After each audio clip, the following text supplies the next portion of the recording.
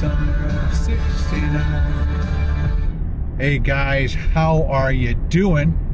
It is 5 p.m. and it's still light out, which is always nice as we get closer and closer to June 20th, the longest day of the year. Or is it June 21st? I always forget.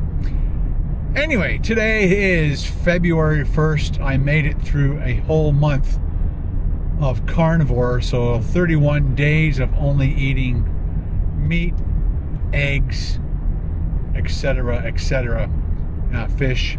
This morning stood in the scale and I was 199.1, so I was basically 1/10 of a pound away from my 15-pound.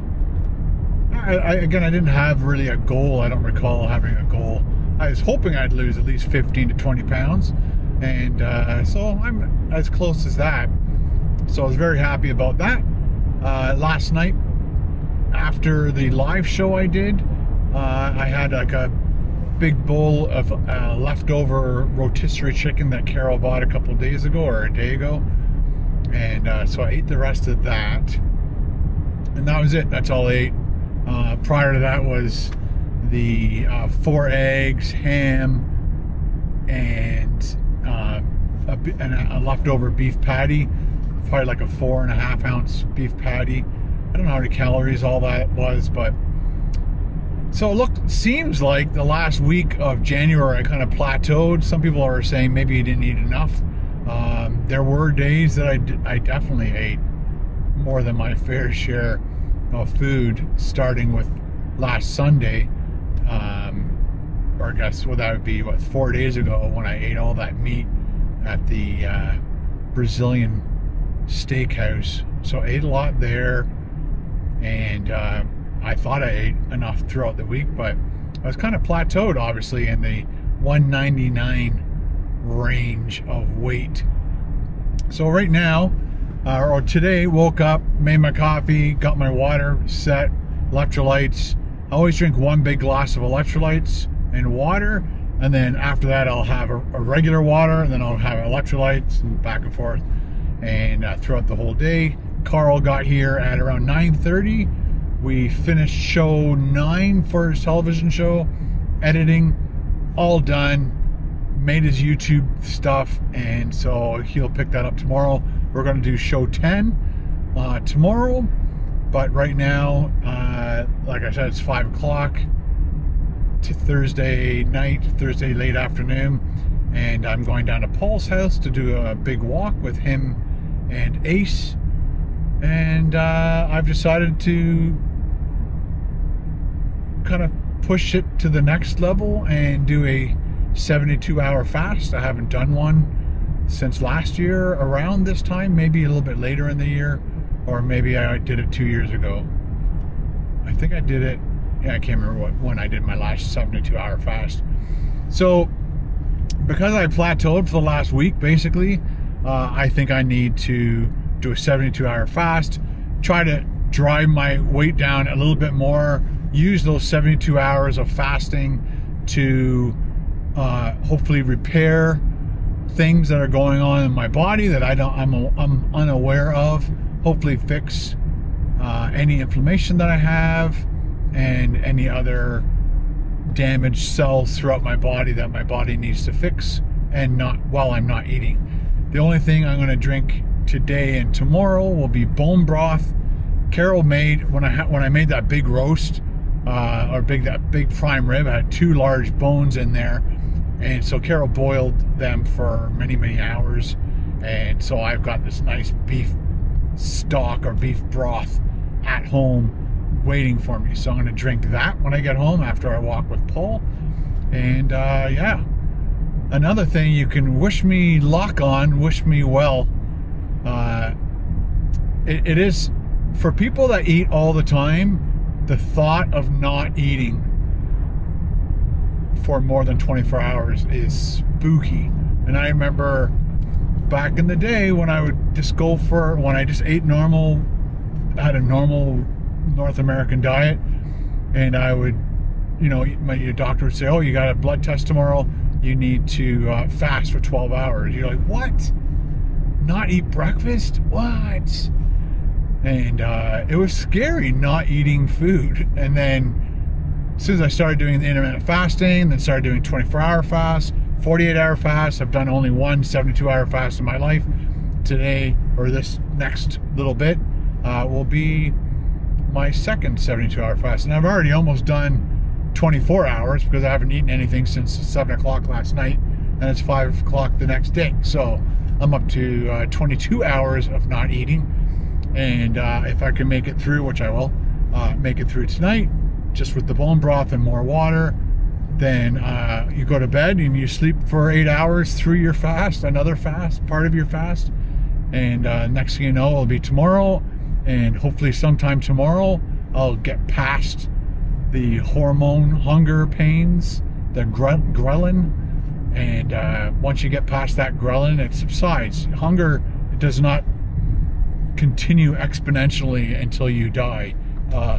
Your body goes through these hormone changes, and once the ghrelin's gone, then you're back to normal. And it's just weird. It's the first time it happens to you, like, I cannot believe I am not starving, and it's been 3 days since I've eaten last. It's weird. I recommend it to anybody out there who, with doctor supervision, of course. I've been doing this for the intermittent fasting for 4 years now, and so I feel like I know what I'm doing with my body. This is my opinion, and don't follow my example. Do your own research and talk to your doctor and have a nutritionist and possibly a coach. Let's do this walk with Paul and get home, and I will have my beef broth, and that'll be the only thing I eat today.